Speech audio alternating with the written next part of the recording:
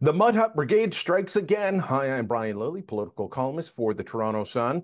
It's Mud Hut Brigade 2.0. They're out in force once again, this time trying to shut down an electric vehicle battery plant. Yeah, the same people who are going after wood-fired ovens for bagels and pizzas, the same people who tell you that we all have to switch to driving EVs, well, they don't want the EV battery plant built.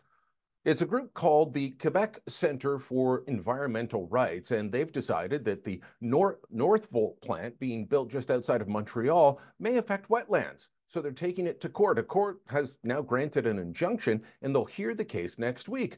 But what is it that these environmental radicals will actually accept? The answer is nothing. This isn't just about wetlands. They will fight this plant wherever it's being built. If a tree's being knocked down, if something's being paved over, they don't want that to happen. Environmental radicals have one goal, and that is to make life difficult for the rest of us.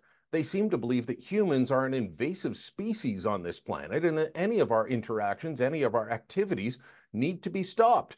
They won't stop it themselves, but they will try and force you to live their way of life. The Mud Hut Brigade.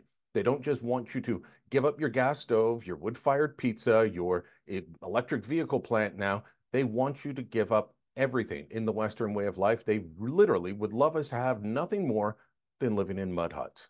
Tell them to get stuffed. Let me know what you think. Drop a comment down below. Share this on social media. And don't forget to subscribe to our channel.